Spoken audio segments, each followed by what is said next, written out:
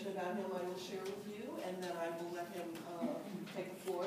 I gave you all an evaluation, and if you would complete that at the end and give it back to me as you leave the room, I would greatly appreciate it. So, Bob has worked in counseling as a master's level psychologist and a licensed master's social worker since 1976. He developed a course in stress management that he teaches at LCC, and he continues to teach it online now for us. He is the author of Slow Down and Lighten Up, Letting Go of Stress and Tension, and is currently writing Practical Psychology. And he's also working on children's stories on the same topics, which I think sounds really interesting. He has given hundreds of presentations to professional organizations, community groups, human service agencies, healthcare providers, businesses, and government agencies over the last 37 years. And we're pleased he's here with us today. So I'll let Bob take the floor. Welcome. Mortimer Adler once said that a lecture is the process of taking what's in the notes of the instructor and putting it into the notes of the student without passing through the mind of either. Now, I have a lot of information to share, and so I'll be doing most of the talking. There isn't the time for the interaction that I really love in the classroom, but hopefully at the end we will have some time, because I want to give you a complete picture. But I do have, you each have a copy of the handout, and it's very complete. I spent a lot of time making sure that most of what I'm talking about here will be in the handout. So I would encourage you not to take notes. I would really like to have this be more of an experiential process. And actually, if you like, I also have my outline. I have a few copies with me, but it'll be on the website, and you can download that. And I also, I have 20-some videos that I made for the course I teach. They're also on my website, so you can watch the videos, and they teach the same approaches and techniques. So, because when you write something down or you're taking notes, it starts you thinking. And thinking is different than receiving and learning. It narrows it, okay? It's the difference between a conceptual process and an experiential process.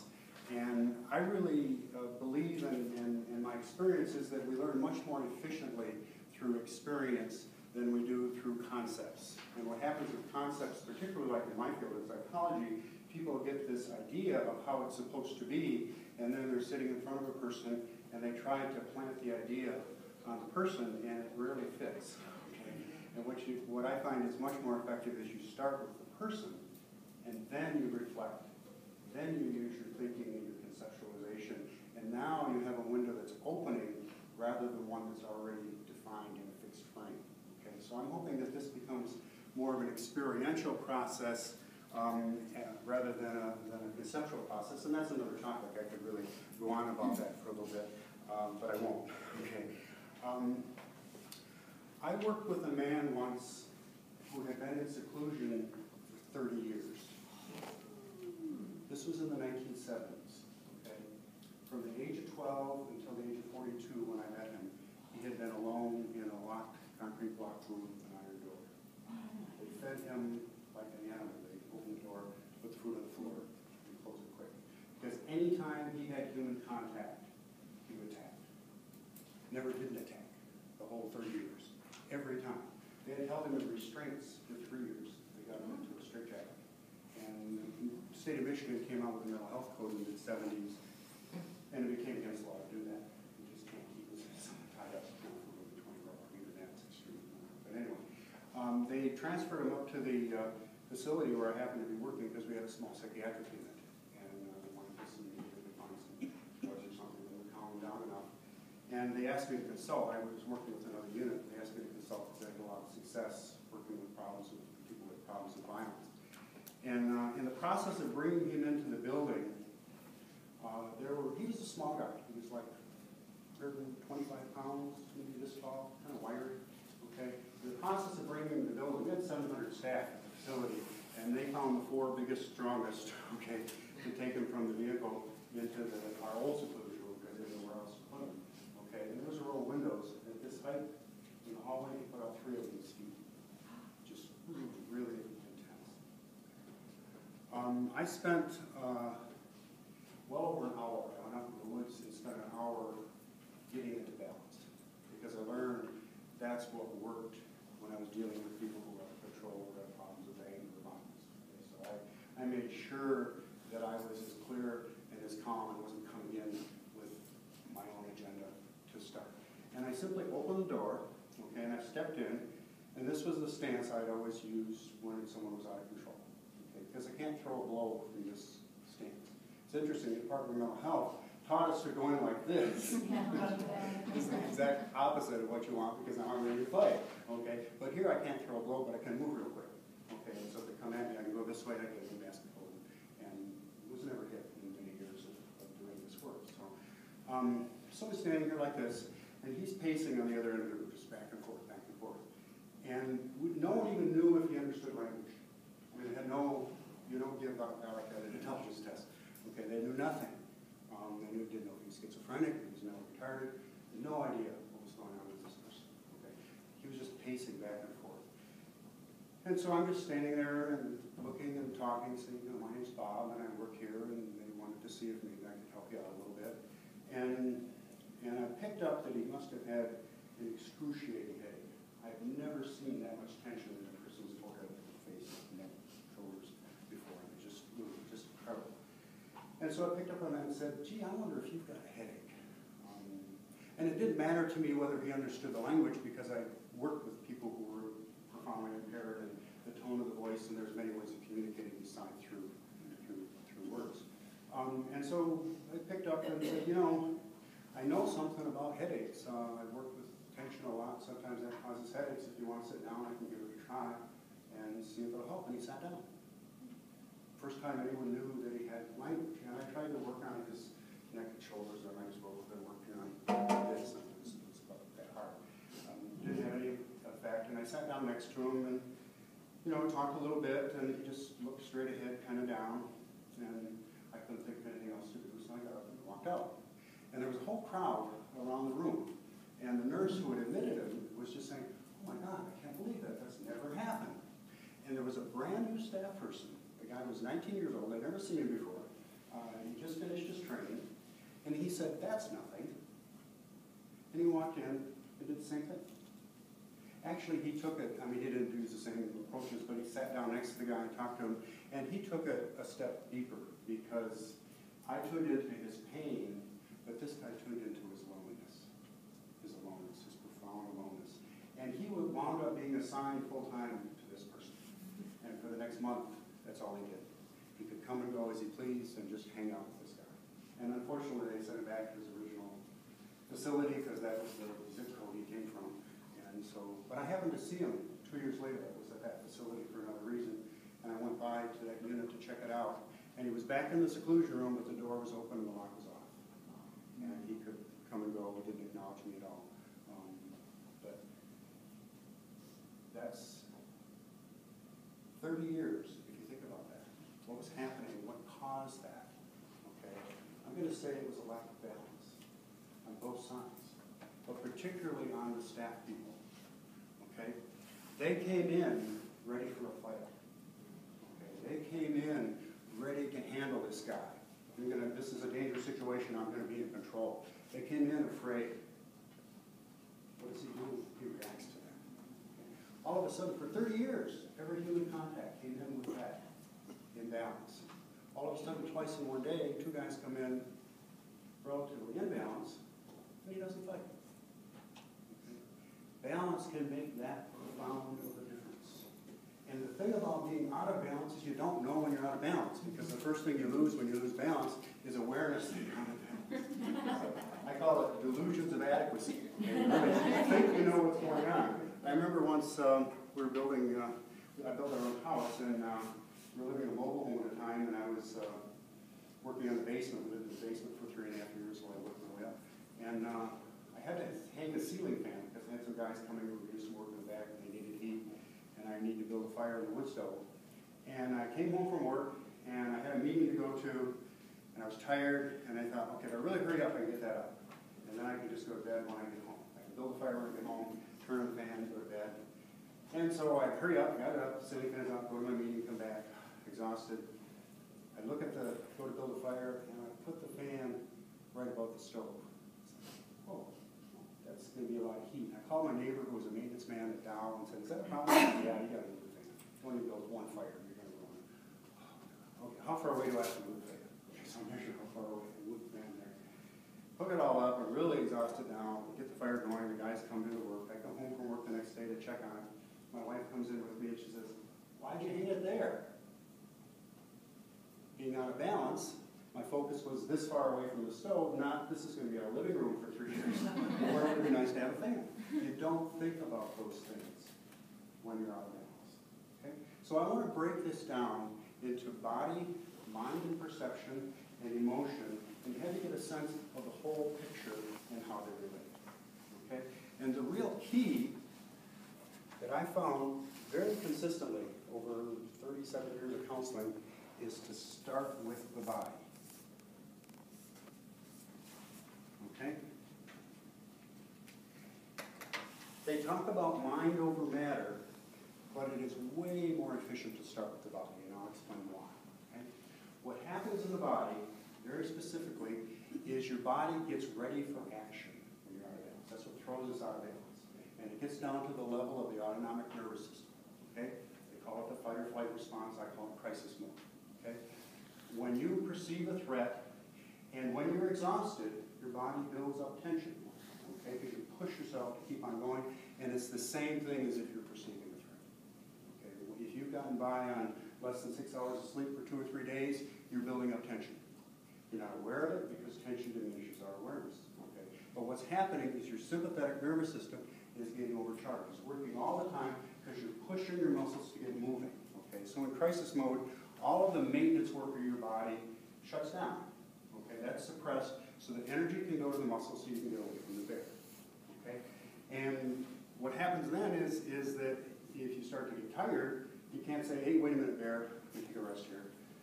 Okay, the bear's still coming.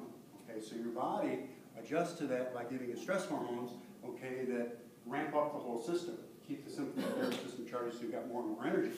So as soon as you start to build up that tension, you get a self-escalating process. Okay, so the more tired you get, the more you push, and then you can't sleep, so you're getting more tired, and it just keeps on escalating. Okay, so at the level of the autonomic nervous system, you've got the sympathetic nervous system and the parasympathetic nervous system. This part activates your muscles, this part does maintenance work. Most of you know more about this than I do, and I'm going to use some oversimplification just to save time, so forgive me on that. So what happens is the sympathetic nervous system gets stuck on. Okay? Now, that's going to affect your mind. Your mind goes into crisis mode. What does it do? Okay? It senses the buildup of tension. What's wrong? Okay? See me tense up? Okay? What's wrong? Your mind focuses narrowly on what's wrong. Okay? We have a lot of deer in our area, and I can see them through our living room window almost any day. And I remember once there was a doe very close by, and I was looking at her through the window, and I just had a little movement. She just froze. And my dog came running along the side of the house and got closer to a deer than he ever had in his life because she was so narrowly focused on me. Okay? It narrows the focus on the potential threat. Now, if you're not being chased by a person or a bear or anything like that, you're looking for threats. So is that the threat? Are you the threat? Are you the threat? So your mind can scatter, but it's narrow. It doesn't take in the whole picture. That's a parasympathetic nervous system activity. Okay? So when you're out of balance, your focus is narrow on the negative.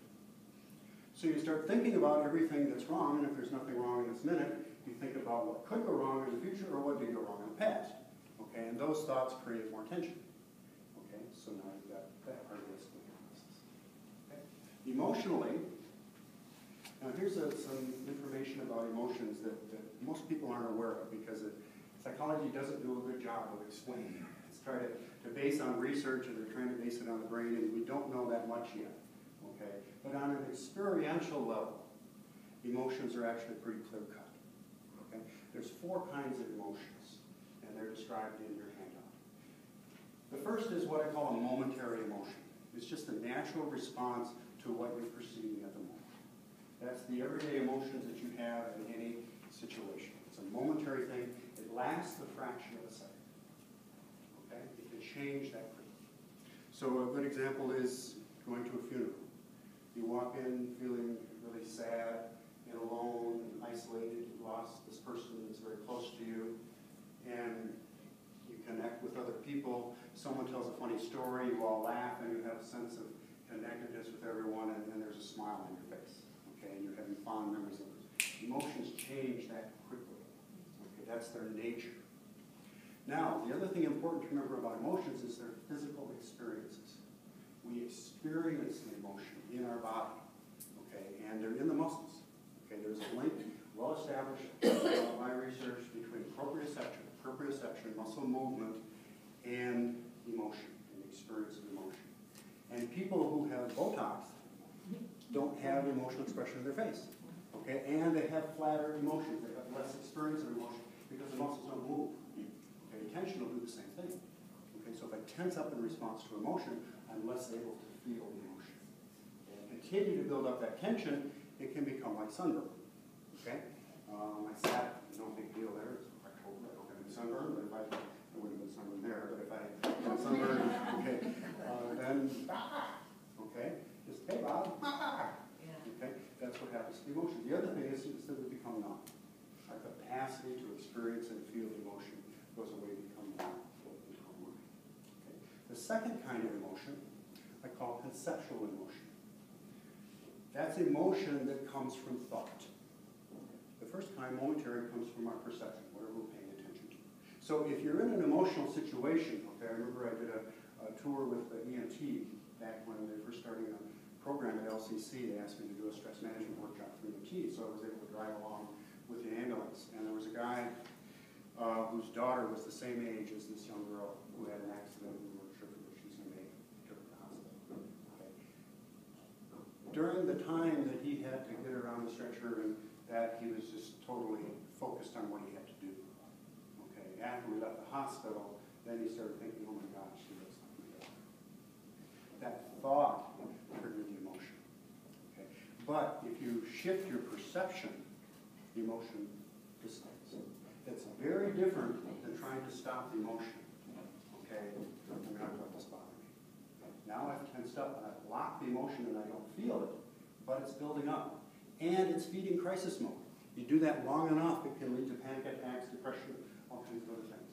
Okay? So conceptual emotion tends to be nasty unless it's something that's connecting us. And that's the other function of emotion.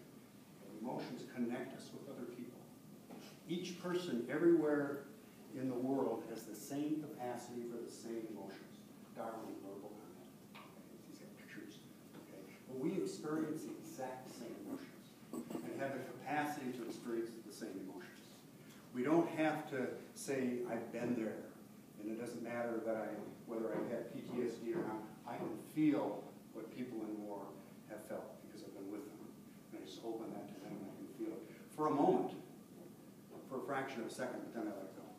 And it's horrifying. It's absolutely horrifying what some of these people have experienced. But it's momentary. Now the focus is on how do we help them to heal. Okay, but I have to take that moment and feel it. And when you make that connection, then there's trust. Then there's an understanding. The emotions give us trust and understanding. They're very important and very powerful. And to be objective and block them out takes away some of our most important tools. Really diminishes our ability to do that. So emotional balance is to be open. Okay? And to allow emotions to come through, recognize whether they fit or are helpful.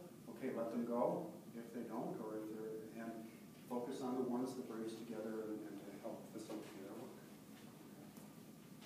So if you look at what happened to this guy who was in seclusion, okay, sympathetic nervous system was overcharged. Oh, perception. I'm sorry, let me back up. One more part of the mind is I want to talk to you about perception. Okay? There are three aspects of perception that are helpful to understand how it works. I call it frame, filter, and focus. And kind of tie into what I've already been talking about. Okay? The frame, this is a frame. I don't have a picture on this frame, but let's say I had a picture of well, in my office, I had a picture of the moon rising over the ocean, okay, at night. And so, but you can't see what's over here. This is the frame. There might be a boat over here. There might be someone drowning over here. Okay? You don't see it. It's in the frame. And that's how our perceptions work. You do not see what's in your frame, and we all have frames. Okay? We have frames that are based on our expectations, based on our beliefs, based on our conceptual understanding. Okay? And that's what we see. There was a documentary on PBS about this whale that came into a harbor in the Canadian coast and just connected with people, just had this emotional bond with people.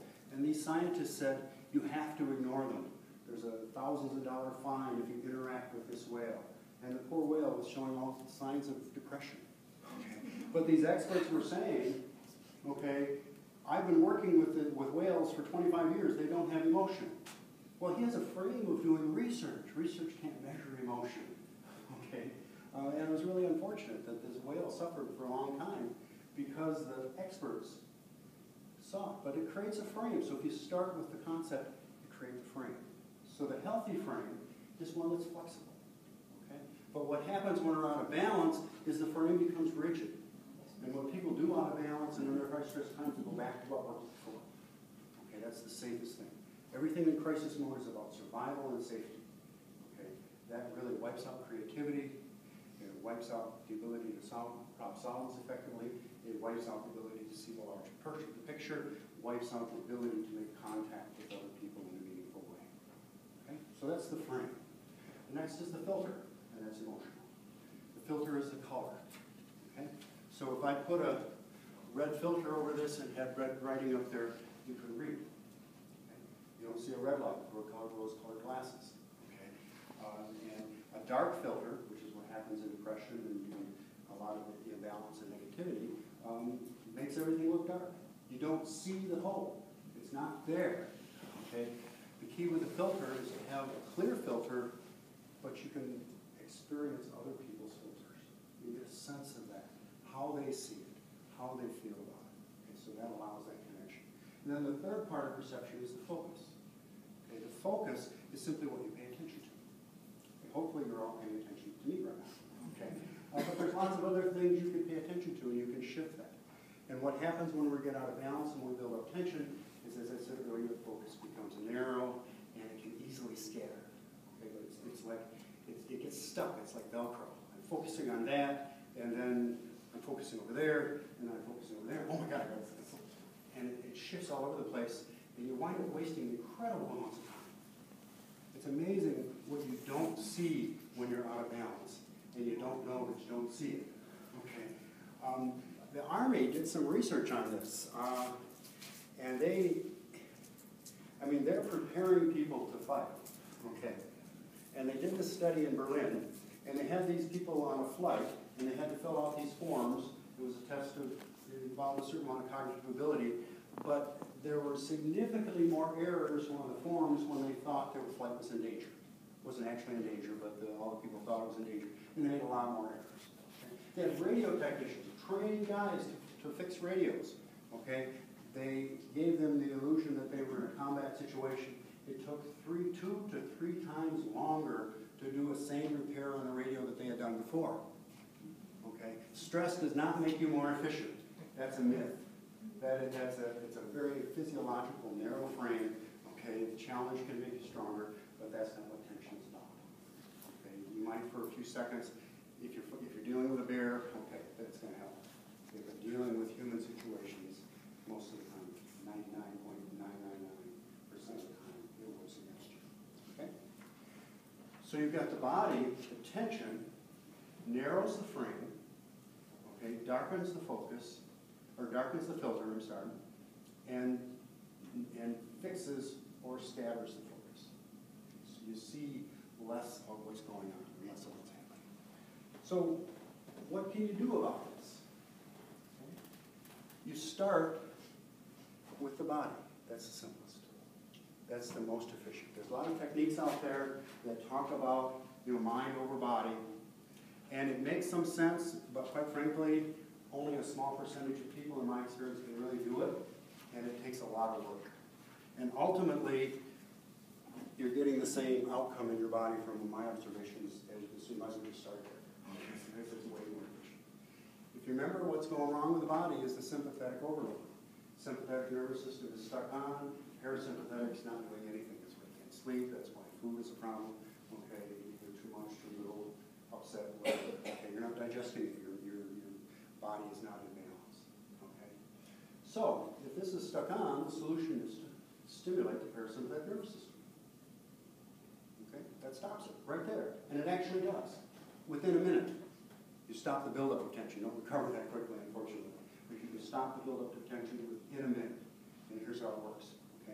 The right vagus nerve is about the size of your thumb. Okay? Wraps around the esophagus, and the diaphragm is the muscle at the bottom of the lung, shaped like a parachute. There's an opening in the back of the diaphragm, the esophageal hiatus. The esophagus and the right vagus nerve pass through that. And what I found over a period of years of observation, just paying attention, why does this work, what's going on, trying to figure it out, is you get the rhythm of the diaphragm, very precise, 3 to 4 seconds up, 3 to 4 seconds down. Okay? You get that, no pause, no breath holding. That's a different technique for a different purpose. Okay?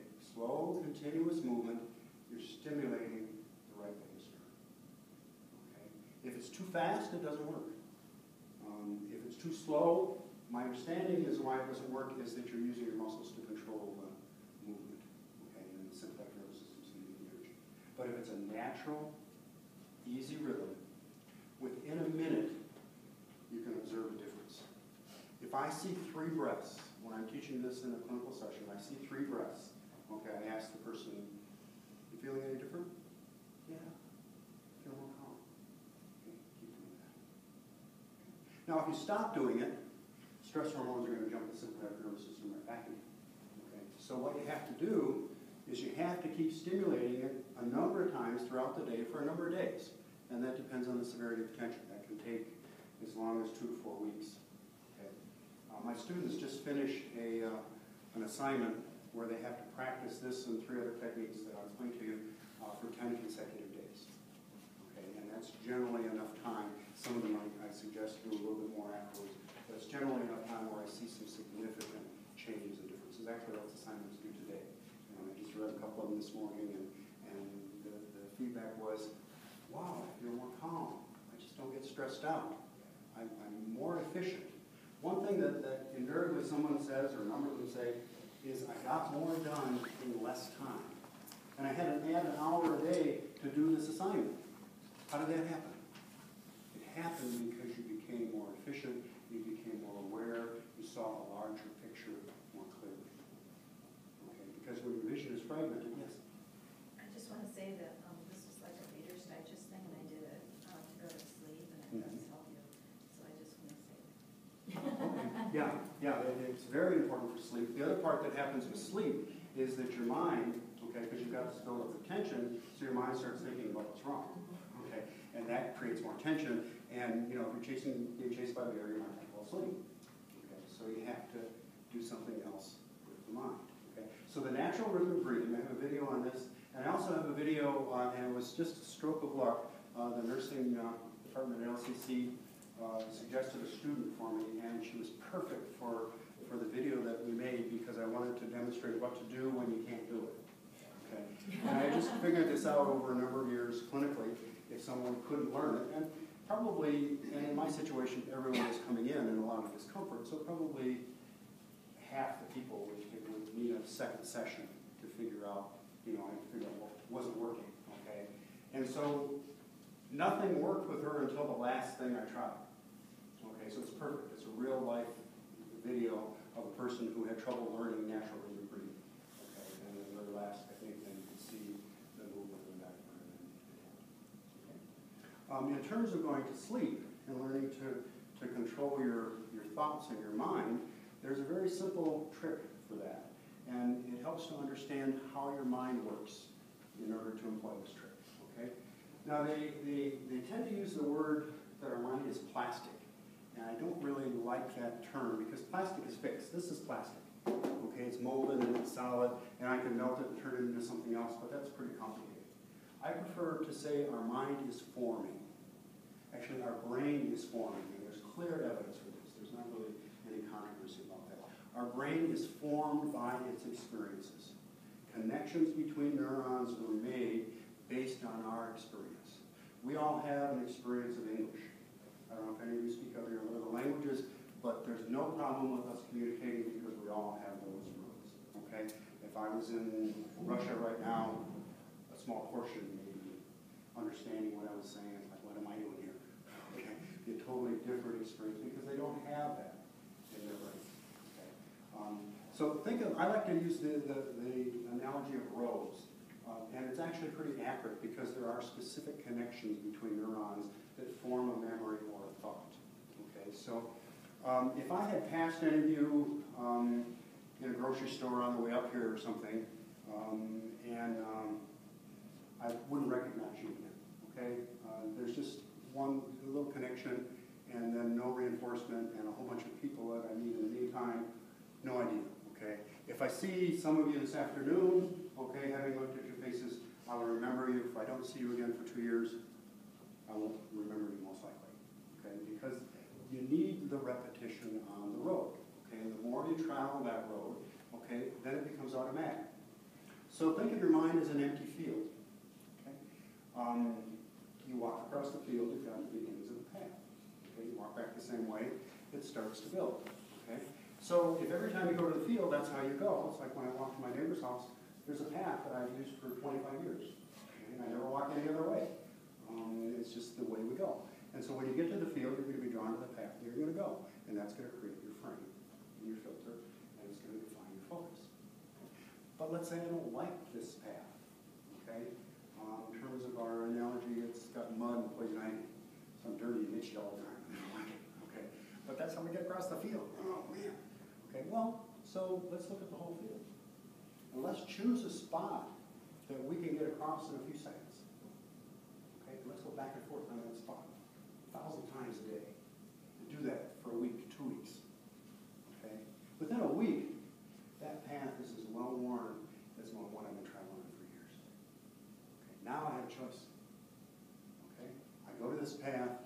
Oh, I don't like mud and poison ivy. I think I'll go where there's wildflowers. Nice view. Okay. And you create that. You create it with what I call a rhythm phrase. You choose a phrase that makes you feel good. Okay? Something that fits. Something that's easy with you. One of my clients 16 years ago came up with peace and calm. Our moon and stars, peace and calm. As you breathe in, moon and stars. As you breathe out, peace and calm.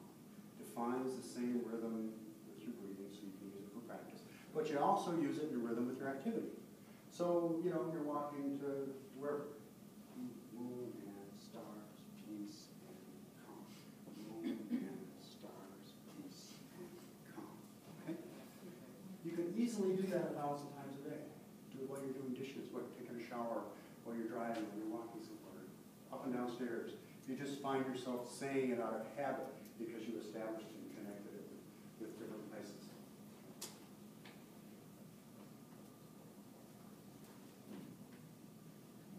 So now you've got your mind and your body working together to restore balance.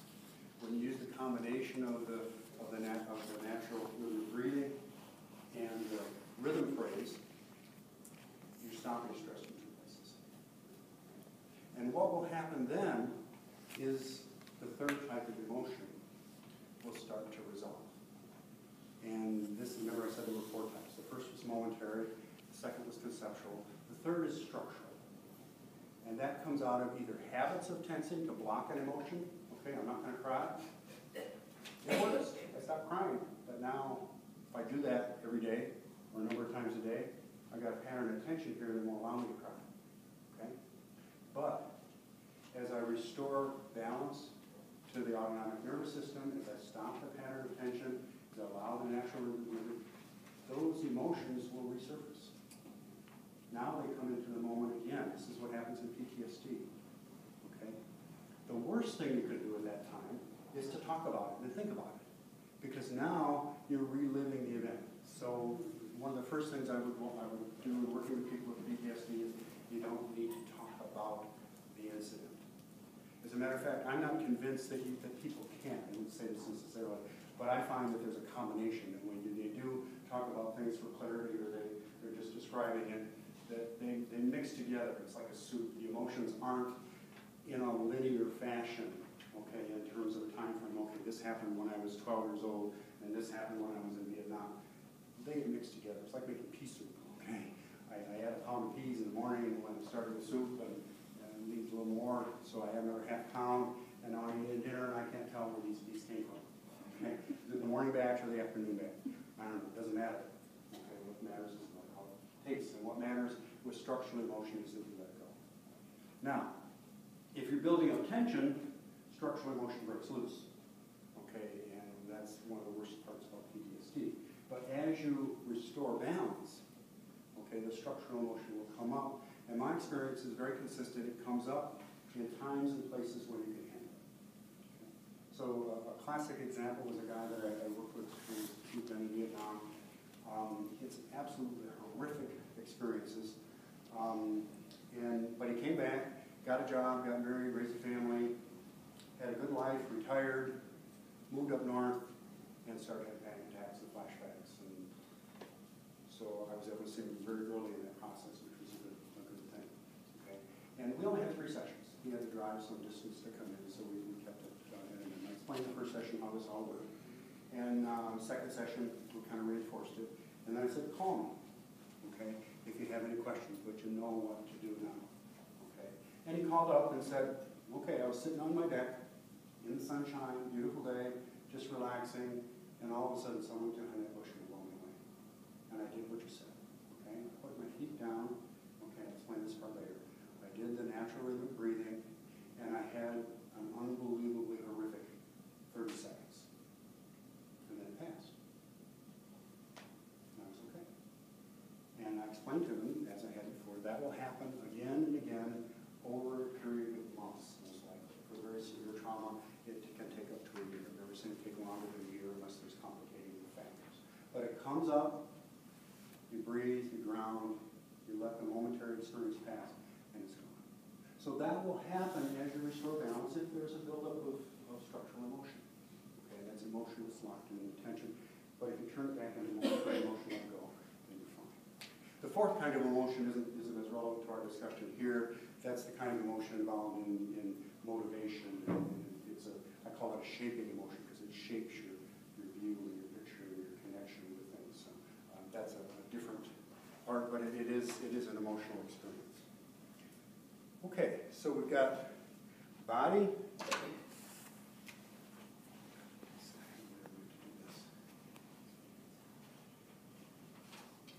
Mind and perception.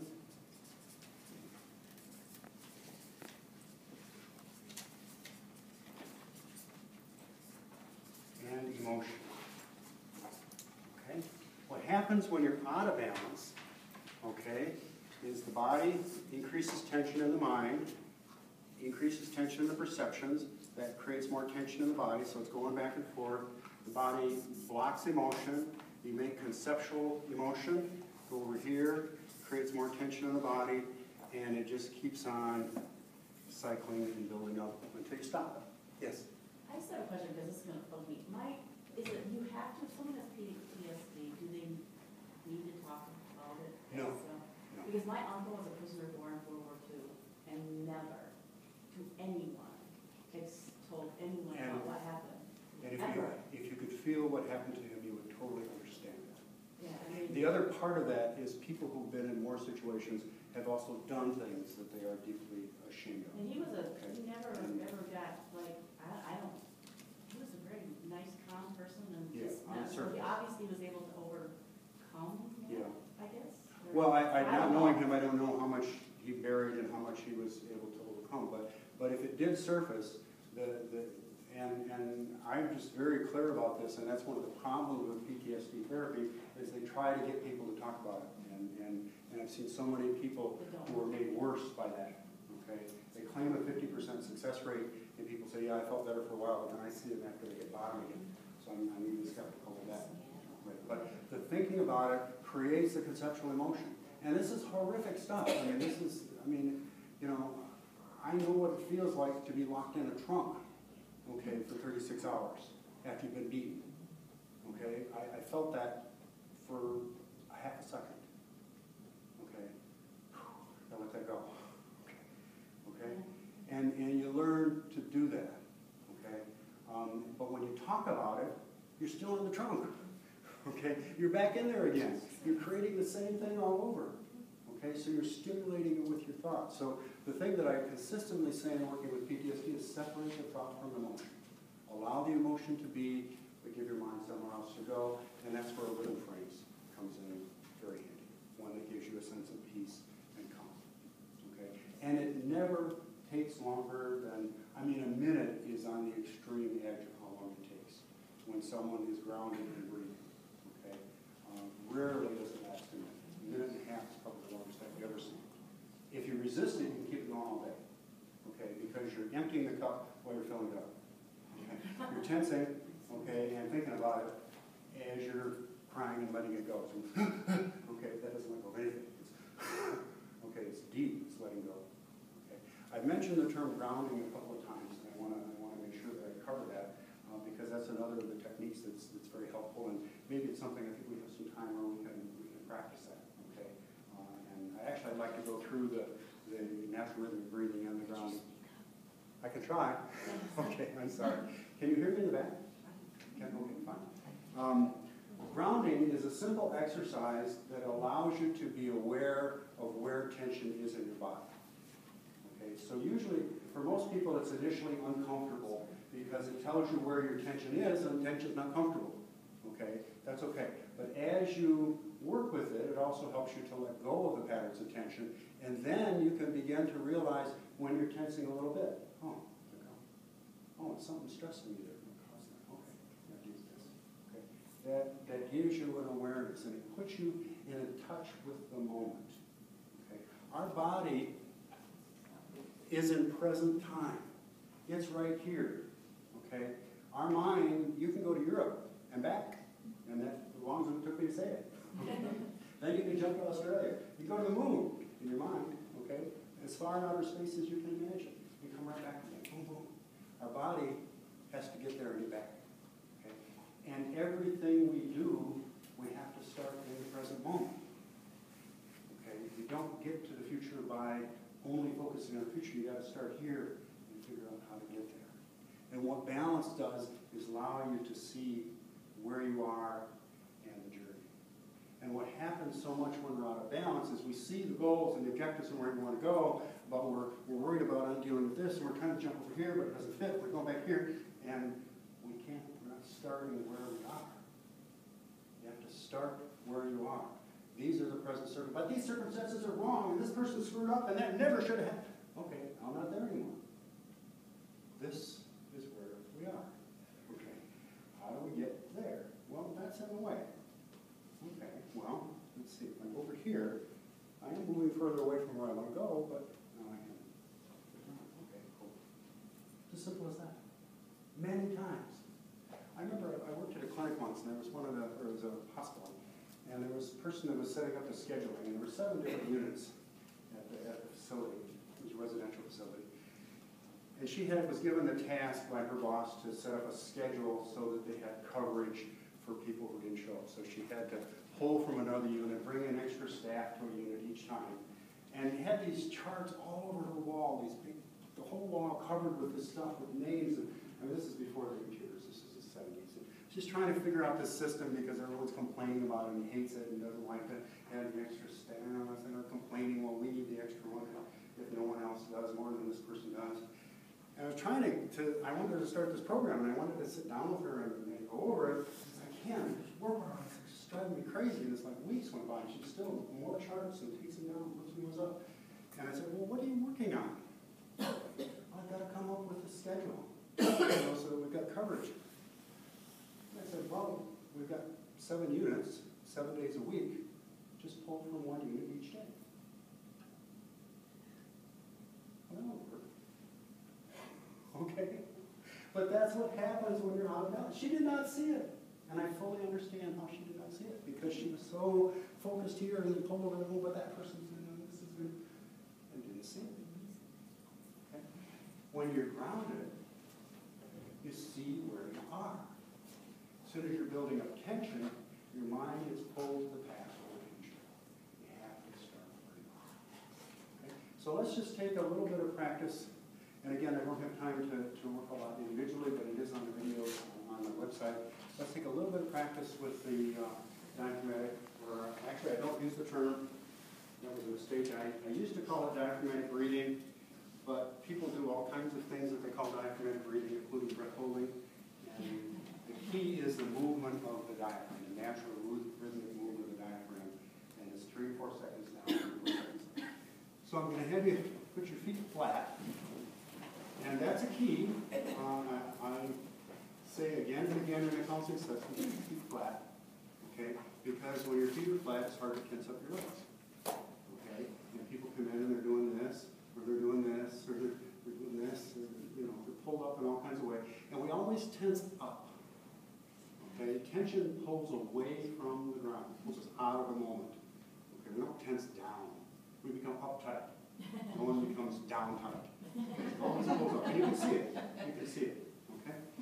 So actually, back to the grounding, as long as I'm on that.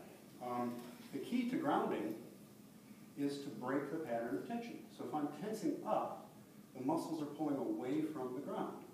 Okay? So simple physiology, activate the opposite muscles. So if you want to stop tensing up, bounce down. That's what we're going to practice after we do the breathing. I'll demonstrate it first. Okay? Now this may look a little silly. You can't necessarily do it in front of the boss in an important meeting, but you can do it before. Okay? And you can press your feet down as you're doing it. But basically the opposite muscles are working and I'm letting go of tension. But essentially my skeleton is holding me up. My muscles have to work minimally to maintain my posture. Now my muscles are working. As soon as I lock my knees, my muscles are working all the way up to my neck. I've played around with measuring muscle tension and just had someone standing in the grounding stance and lock their knees, and you can feel the tension build up in the neck. You can just put that on your neck and try to understand. Okay? So you bounce down. Okay? Knees are bent. Pelvis is over my feet. Okay? If it's forward, okay, now I'm using this to hold me up. Okay? If it's back, I'm using this to hold me up. If I'm over my feet, my pelvis is over my feet, my spine comes up from my pelvis, my head sits on top of my spine, my shoulders hang from my head. I don't have to use tension to hold me up. Okay, I'm not wasting any energy. So let's do the natural rhythm. Feet flat. And just put your hand on your belly and simply watch your hand as you breathe. Don't try to force it. And slowly pay attention to what's happening. As you breathe in, don't push it, but just allow it to be a little bit deeper. As you breathe out, let yourself relax a little bit more. And let's just add a simple rhythm phrase, peace and, as you breathe in, calm as you breathe out. Peace and calm. Peace and calm. Now I can't time this with all of your breathing rhythms, but I will continue. That's a helpful way to get someone to calm down, is to say it in rhythm with their breathing, and you can gradually extend the experience.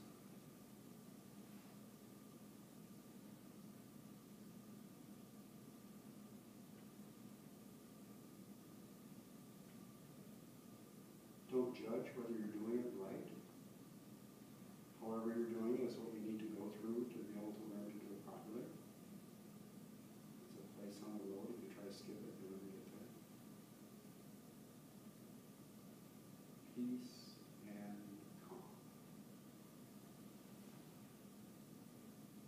Okay. What's your experience of that? Did you notice anything? It was less than 2 minutes. Anyone notice anything? Yes. Shoulders were Shoulders. relaxed. Yeah. And where are you tensing? Yes. I noticed that my breath was getting increasingly deeper. Yeah. When I worked at the residential facility, and you had to hold someone in a basket hold when they're out of control, and so they don't hurt somebody else or themselves. Okay. And so my hand is on their wrist here. Okay. My other hand is on their other wrist, and then my back, my chest is against their back, and I'm holding them like that. Okay. And what I found is that this hand is right by the diaphragm, this arm. Okay. So I would feel their breath through my chest, and when they exhaled, I would pull on it. Bring a little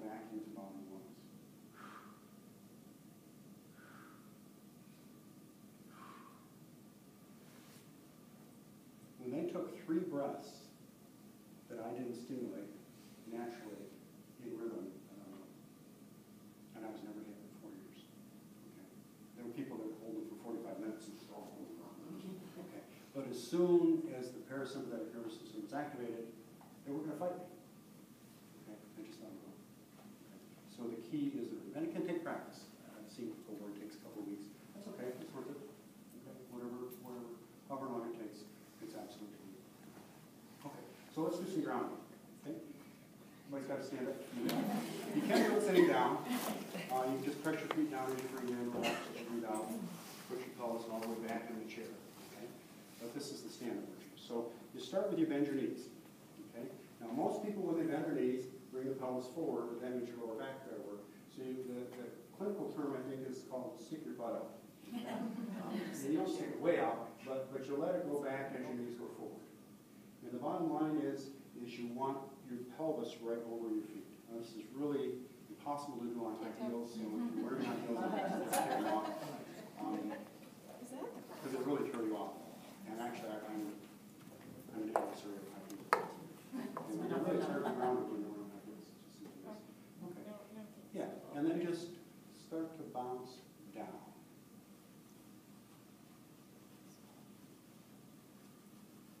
Kind of shake your hand.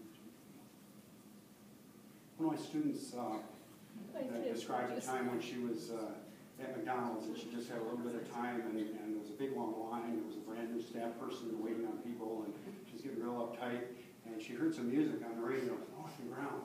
And so she just started grounding. And by the time she got in line, she was able to say something to the new person that really helped put her at ease and to We look like we're ADD. no, actually, this is the opposite of ADD. Everyone I've ever worked with a diagnosis of ADD has an excessive amount of tension. And quite frankly, in my limited experience, I mean, I've worked with a few thousand people in my time, maybe 100 or so with ADD diagnoses. When they got rid of the tension, there was not a problem anymore. They had to adapt to the situation, maybe because they were high energy. But, yeah, this is the opposite of ADD. Okay? Okay, you can shake out your hands. Shake out your shoulders, shake out your legs. Okay, shaking, you can't shake and tense at the same time. We're just trying to get rid of tension. And if you just do this, okay, let me give you one more step. You can't do this because there's a chair in front of you, but I'll just show you. This takes it another step further. I'll just do it partially. So exhale, I drop down. Now watch where my head is. I can't see my feet. Okay, if I can see my feet, I'm tensing my neck. Okay, but I can continue to go down as far as I like, and basically I can't tense up in this position. Okay, if I tense up, I'm going to fall on my head. Okay, so I won't do it. So you have to let go in this position, and when you come up with a breath. Relax, come up, relax, come up, relax, come up, relax. The head is the last thing to come up. I came up a little more quickly than is recommended. But that grounding puts you in the moment, okay? And it's very helpful in dealing with a crisis situation or anything difficult. Or before my students do it before tests and things like that, and it helps a lot. Okay, yeah, go ahead. Actually, when I worked at the facility, I was Harold. I was given a unit that where everybody who had problems with violence was sent. There were 700 residents at the facility. Everyone had problems with violence. And so we had 26 men in a room, actually about this size, and you know they could set each other off. My office was right across, was right on the other side of the wall. Okay, so the staff would unlock the phone, okay, because the phone had to be locked up in the cage, okay, because it would have gotten torn off the wall. They'd call me to say we need some help, and I said, well, don't bother doing that, okay, because that's just pound on the wall 3 times, okay, and I'll know you need help. Okay, so I'm sitting at my desk. And they pounded the wall 3 times, and here's what I would do. Okay. Now there's another psychologist who went right down the hall and ran into help, who got his jaw broken. I wouldn't help him at all. Didn't help him or the resident. This is what I would do. Okay, I would turn. This is exactly what it is.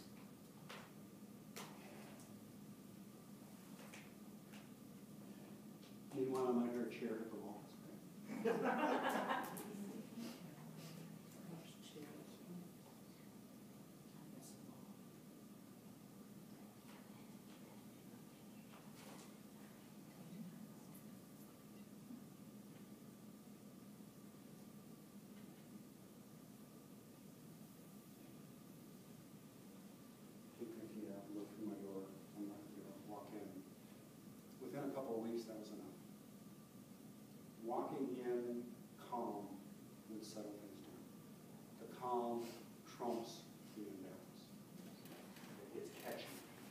imbalance is catchy too, but the calm trumps it.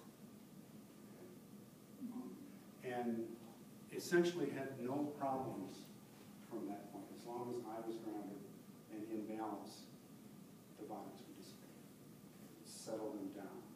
And I worked the crisis line a lot. In the clinic where I would work, they would code 88. Okay, someone's in the reception area, you know, screaming or something like that. People would go running. Okay, I would walk like this. Okay, and when I got there, then we would be dealt with. Okay, but when you're calm and in the moment, because anytime someone is not being threatened and being violent, they're out of the moment. Okay, all you got to do is bring it back in the moment. Okay, and then figure out what's next. Okay, any crisis situation, you bring them in the moment. And the moment may be very scary. That's okay. It passes. Okay, we'll deal with that. We'll figure it out. Okay, we can deal with scare. We can deal with discomfort. Okay, we have to. It's part of life. Okay. Discomfort doesn't throw us out of balance. Pain doesn't throw us out of balance. That's what people may say when they say stress is inevitable. I don't buy that stress is inevitable. I think pain is inevitable. At some point we will have physical or emotional pain in our life if we live any time at all. Okay. But we can have pain without stress. As a matter of fact, tension increases pain. Okay, and there's clear physiological explanation for why and how that works. Okay, so the key is to experience the pain,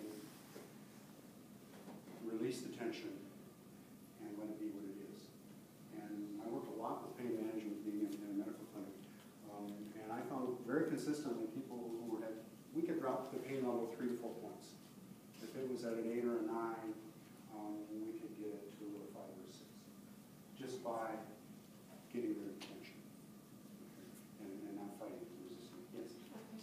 Do any people around here, or how would you react to people that maybe would get frustrated with your strategy? You know, like I said, kind of people who will react to a situation quickly versus taking the time to say get in balance before you respond to a situation? Well, I never had that because it always worked. And the frustration never works. Okay, the frustration, if you come into a person who's agitated and you're frustrated, and I remember in urgent care called me down once, and there was this woman having panic attacks, and the nurse had worked too many days in a row and was filling in and was exhausted and was saying, breathe, come on, breathe. That's real though. It doesn't work, okay? And this works. And quite frankly, when you're in balance, you're not a very good target, okay? It's hard to be angry at someone who understands where you're coming from and is in balance. Okay? It's really hard. You have to work at it. You have to be an actor, okay? And you won't hold on to it. So the understanding where it comes from is a key. And that brings me to another point that I want to talk about in terms of perceptions and what works, okay? Because I talked about brain filter and focus, how it works, but I want to talk about what works in terms of perception. And what I found is there are 4 aspects of perceptions that work. 4 aspects, I call them components of clear perception. The ideal in perception is to see a larger picture more clearly, okay, from the present moment. 4 pieces to that. The first is compassion. Compassion is to see what another person sees and to feel what they feel in the moment. Doesn't mean you agree with them. Okay. I worked with a man early in my career who had molested a 6-year-old girl. Okay, and they brought him from the jail, and he came in and said, I did it because of you. You did it. That was a big helpful, okay? So I had to back off from that. It actually took me a month to work on myself to develop compassion for him, to understand something happened to him to close his heart so that he was able to do that horrific act. Okay? And when I got to that place myself, he started crying. Now, he's still in Jackson prison, I'm pretty sure, because they have life sentences. This was probably 15, 20 years ago. But I have hope for him, because in crying, he was feeling. And when you feel, you can't do something like that. The only way you can do something horrific is to not feel compassion keeps us in touch with our shared humanity. Okay? And when you see how another person sees something, they don't have to defend against it. Okay? As long as you see that it makes sense. I totally disagree. I don't buy what that, I don't say that part, but I can see that that makes sense. Okay? So, I mean, a common thing I would say on the crisis line when someone's suicidal is, well, that's one option. It is. It's the only option they see, but you're trying to stretch the frame a little bit. Okay? So, compassion. The next component, and these aren't exclusive, they overlap and it's all part of the whole, is personal responsibility. What opportunities, responsibilities, what is my ability to respond to the situation, and what is the ability to respond of whoever is involved in the situation, and how can we make that fit? How can we see everyone able to contribute? Most of all, what can I do? And where people get stuck is in blame and judgment, and yeah, but if she just got her act together, my life would be great, you know. What's wrong with him? Creates more imbalance, just creates tension. Okay, he's like that, but what can I do? And how can I potentially enlarge that frame? How can I potentially reduce that person's stress? How can I potentially help them see a larger picture more clearly? Okay? And I do that. Okay? I worked a lot with one half of a couple. I also did some marriage counseling, but just the nature of it and where I worked, and it was hard to get both people in. And I found that that wasn't a hindrance at all. I mean, there's a lot more you can accomplish with two people, but one person alone can easily repair a relationship. And this is the way I describe it. It's like you have these defenses that you build up. You're protecting yourself. Okay, so you put up a wall. Okay, and you literally do. There's a tension wall that you can see. Okay, but you put up a wall. So you got these two walls. Okay, but the tension is increasing between the walls, so the walls are getting thicker. So if you think of like water is pressing on the walls, it's on the walls putting in a river, and the river keeps on getting more and more water, the floods are coming down from the mountains, okay, and the walls are getting thicker and thicker and thicker, and that's what's happening when people get into a crisis in a relationship. So what you do, you just take down one wall. You take down one wall. You stop being defensive. You just simply let it go. And you see, understand where the other wall is coming from. Okay, so you choose to be loving in the way you can be loving. And then now, being loving, this is a little bit of a different topic, means taking the best interests of the other person in heart. So being loving doesn't mean do what they want, okay, because that can be not loving. Sometimes the most loving thing you can do is to leave the relationship, especially if safety is an issue. Clearly the most loving thing. But if a person is going in a direction that's harmful to them, to sustain that in a relationship is not loving. But you take down that wall and you choose to love. You choose to see it from their perspective. The water finds its own level. This wall becomes superfluous. And what I found is it usually took a period of months, okay, 3 or 4 months. And if it didn't, then it was very clear that it was okay, and that no matter what you did, there needed to be another message sent for this person to take on their life. Okay, so that's personal responsibility. What can I do? Okay. The other part is hope. Okay. Hope is seeing that every situation can be handled in an optimal way. There's a best way to handle any situation, and that's all. It isn't some, pie in the sky, everything's going to turn out wonderful, or things will be fine. No, that's sometimes things aren't fine. Okay? But there is a best way to handle this situation. Okay? And hope opens us. It opens our heart. It lets us see the potential and the possibilities. Okay? And it can become a habit. Emily Dickinson said, hope is the thing with feathers that perches on the soul and sings the song without the words and never stops at all. And when that becomes part of our way of seeing the world, we see a different world. We see a world of opportunity and potential problems, yes, but then the key is, well, how do we do with it?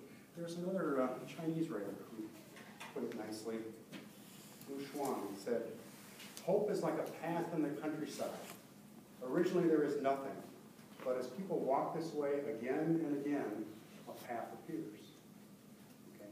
And that fits with our understanding of terrain. You create a path in your brain of hope, and that is how you see the world. You do the same with all four of the perceptions. Okay? And the fourth of them is humility.